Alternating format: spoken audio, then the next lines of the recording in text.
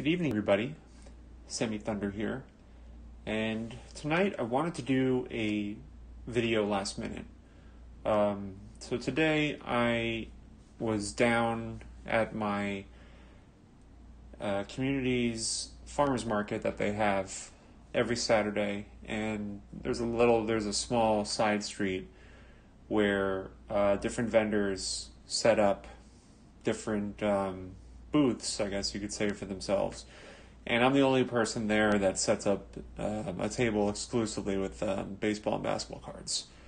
And so, a lot of the people that come by are people in the community. They're not serious collectors, but they really see what's on the table and kind of relive their childhood, or kind of just remember some good times that they had with baseball cards. And it kind of got me thinking that baseball cards, if you are a sports fan, baseball cards can have such amazing stories attached to them.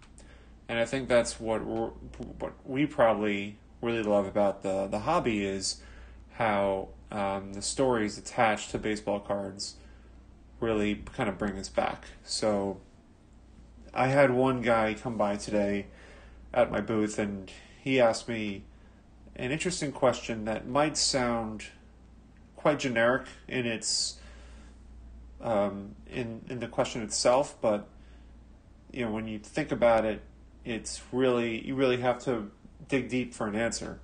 And he asked me, what card in your collection is your favorite?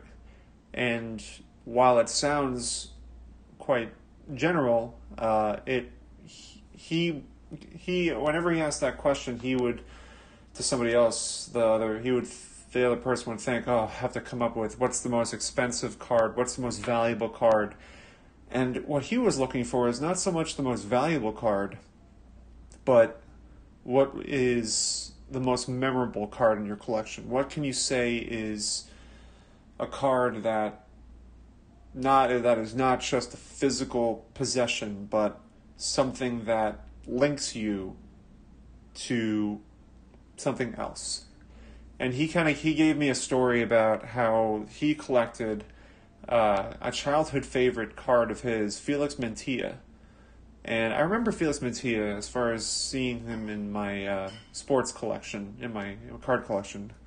But he was mentioning Felix Mantilla and how he grew up, and Felix Mantilla was a hero to him because they dedicated a ball field in his name, and when he was a kid, and that sort of stuck with him. And then years later, he went to, I can't remember if he said he went to a flea market or a card show, but he saw on the table that there was a Felix Mantilla rookie card signed autograph, and it just sparked something inside of him. And lo and behold, he bought the card. And probably a majority of the sports fans probably don't remember too much about Felix Mantilla. But because that there's a connection between this guy's childhood and finding that rookie card years later, there's just a deep-rooted connection. So it doesn't have to be a superstar ball player. It doesn't have to be just an over the top expensive Mickey Mantle rookie card, or second or 54 Mantle or something like that. And I thought that I would kind of make a video about that tonight. Now my connection, my favorite card is I'm going to showcase it here and explain why it is my favorite card. So you can see I have like a 69 Willie Mays here. That's not the card, but at the same time I figured, why not show the Willie Mays cards that I have, because Willie Mays is my favorite player to collect. Growing up, I would hear stories through my grandfather. I don't think my dad was nearly... Well, he was old enough to be able to catch Willie Mays towards the end of his career to kind of understand, I think. And I think he probably did see him. If I had to take a guess, he probably did see him when he was whenever the Giants came into town in New York to play the Mets, or I think maybe he caught him when he was playing for the Mets in his last year. But nevertheless, I figured we'll go through these just to kind of go over why he is my favorite. I love this card a lot, this Willie Mays from the 69 collection. Willie Mays to me is the quintessential ball player. He did everything. Great defense, great speed, just a great eye at the plate, powerhouse hitter. I mean, you couldn't ask for anything more. Willie Mays is the quintessential ball player. He was the true five-tool player. This one was the one I picked up most recently, the 59 Mays. Got this at a card show. Great design. Just a cool Giants logo on the bottom there, the signature and everything. This one I got from the flea market months ago. This is the 68 collection. Nice card there. This one I picked up for 20 cents. I remember this one. I got this with the 1971 Willie Mays. So the corners are pretty touched up, but getting this for 25 cents was unbelievable. Now, the last two cards, these are the ones that are the most special to me. And it really more has a family connection to it because I was maybe 11 or 12 years old, and my dad and I would go to the card shows at Westchester County Center in White Plains, and my mom would tell me, and I sort of remember it, sort of don't. I mean, it's been 20 plus years, that I would spend the entire day just running around looking at all the tables, all the vendors, and seeing what they had. And at that time, there were days where my dad was with me, and we would go and we walked around, and I think that kind of just that mentality of carrying players through generations kind of caught with me. And so Willie Mays to me was like even though he wasn't a childhood hero, I through my grandfather, through my dad, I kind of channeled that sports fan in me for Willie Mays. And so one of the cards that I picked up that my dad bought for me was this 1972 Willie Mays card, and I love this picture. I love this card for a lot of reasons. It's just the posture that Willie Mays has, the bat on the shoulder, the design of the card, just really special.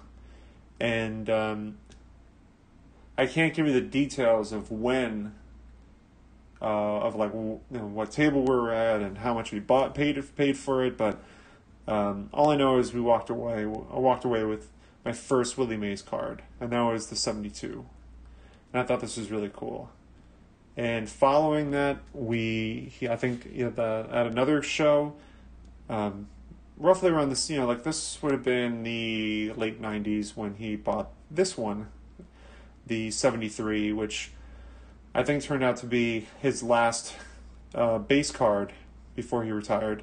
I think he was in the 74 as well.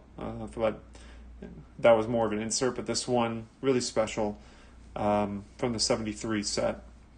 And same story. My dad bought this card for me, and both the 72 and the 73 cards were rediscovered in my mom's basement. She held on to every card that I've owned. She, unlike most other mothers that probably threw out baseball cards that were in a collection, she kept both of these.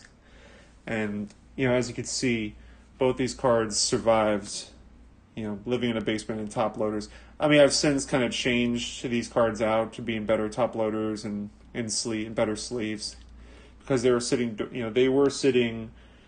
in a basement in top loaders for many, many years. And quite frankly, they've survived and held up with good condition. So I'm really, really pleased about that.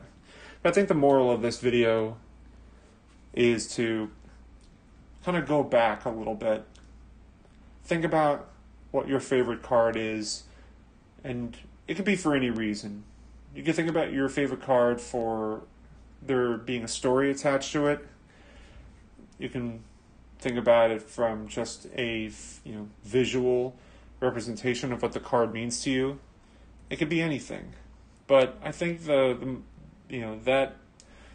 question kind of stuck with me today, and I thought making a video of it would be kind of fun to do and important to address, because I think we all enjoy this hobby for different reasons, but I think there's an underlying factor that we enjoy this hobby because of the stories and the nostalgia that we all experience whenever we go to a card show or to a flea market and we see those cards that we really like or that we really want to have in our collection. But that's about it for tonight, guys. Thank you all so much for watching, and definitely leave a comment below. I'd love to hear what cards are your favorites in your collections, and tell me why they are your favorites, because I'd love to kind of hear different perspectives on it. So thank you all so much for watching. If you're not subscribed to my channel and you enjoy vintage baseball and basketball cards, hit that subscribe button at the end of this video, and y'all have a great night.